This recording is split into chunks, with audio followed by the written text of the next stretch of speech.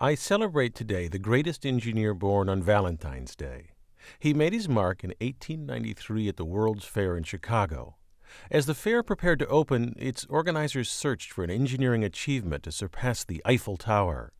Today we think of it as a slice of turn-of-the-century Paris, but at the time the tower was the latest in modern engineering. It stated boldly that the French were prepared to construct the bridges and buildings of the 20th century. So the Chicago Fair's organizing committee wanted something distinctive. Mere bigness, they said, would not be enough. Instead, they searched for, in their words, something novel, original, daring, and unique to show the prestige and standing of American engineers. They already had a chocolate Venus de Milo and a 22,000-pound cheese in the Wisconsin Pavilion, but they wanted more. A 31-year-old engineer approached them with an idea. He'd been hired to inspect the steel in all of the fair's buildings, and he wanted to build on that expertise to create a monument in steel.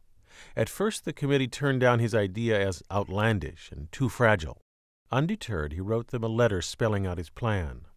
"I have on hand," he said, "a great project for the World's Fair in Chicago. I'm going to build a vertically revolving wheel 250 feet in diameter." His name, of course, was George Washington Gale Ferris. His proposal became what we now call a Ferris Wheel. What a spectacular monument he built. Using 100,000 separate parts, he created a wheel as high as the tallest skyscraper in Chicago, even higher than the crown of the Statue of Liberty. The wheel's axle alone weighed 140,000 pounds, and its 36 cars, each the size of a railway car, carried 60 people.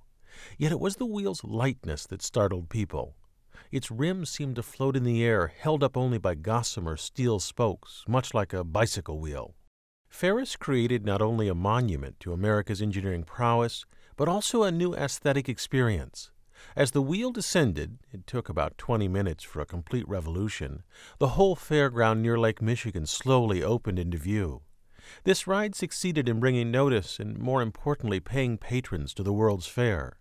Even today, Ferris wheels are used to celebrate big events.